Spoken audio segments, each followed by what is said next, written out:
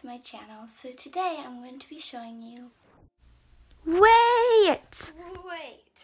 We almost forgot the importantest part of this video. We forgot to give Mew Kitty that amazing shout out that she earned for commenting. Here it is. Thank you so much. And what I feed my hamster. So let's get on to the video. But first, I just wanted to say that this is not a video to make anyone upset. I'm just showing you guys what I feed my hamster. And yeah, so let's get into the video.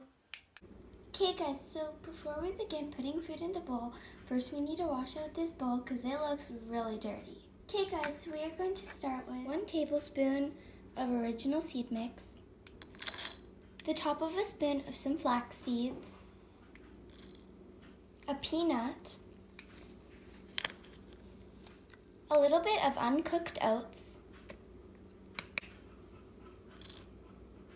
a gerber puff as a treat. I decided to break up the gerber puff so that he could have more pieces to eat.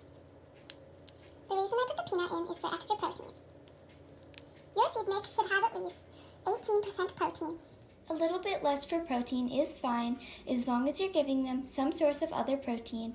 I give this mix with all these different things, like once a week he gets a peanut and all the other things that I add. And then on the regular days, like I don't feed him this mix every single day. I feed him it whenever it gets empty, but I do not give him peanuts every day. I give him 1 peanut a week. And I just do a tablespoon of seed mix and flax seeds for the regular daily basis.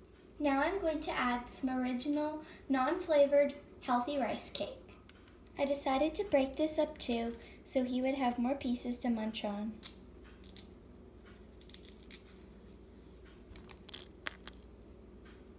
Now that we are all done with the dry food, as you could see, there is quite a variety of stuff in here, and I will just give it a little bit of a mix so everything gets combined in really well.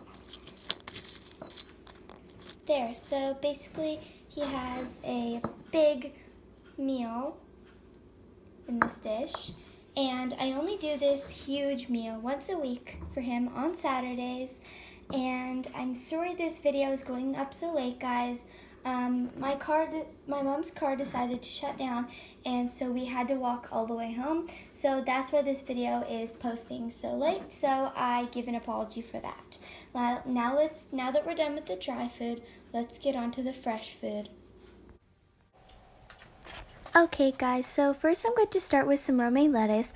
This is 3 times washed and it's organic, so it's like so good. Before I had like a gross bug problem on my lettuces, so I like to get the 3-time washed.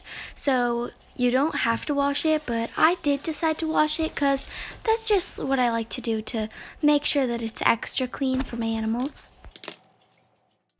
Okay guys, so now I'm just gonna add in some other vegetables to my hamster's dish and set aside a little extra lettuce for my bearded dragon, but I will also do another video just regarding on bearded dragons later.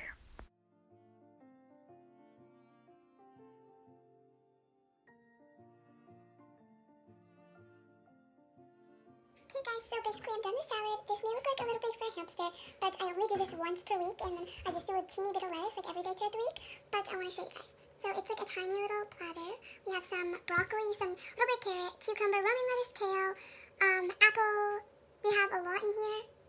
Occasionally I'll give some peas, but I'm not going to do that today. This is a little bigger than I would normally do, and I'm probably going to take a little bit out of it just because it is really big for my hamster.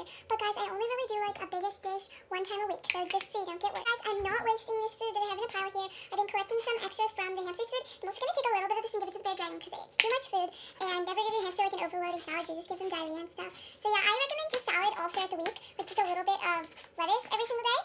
And then I recommend just doing like a more ingredient salad 1 time a week, and like I do with my other food, because I don't want to get my hamster to have an upset stomach. That's always not nice because it just makes it so they'll get diarrhea, and sometimes they can even die from it because how bad it gets sometimes. But so yeah, I'm just trying to make sure that they don't get a hurt stomach or nothing happens. Also a reminder guys, I would normally add in like some kale, But today I didn't really have some kale. I don't know if I accidentally said that I put in kale, but I put in some spinach and Roman lettuce instead of that. So yeah, this is basically Chad's little platter.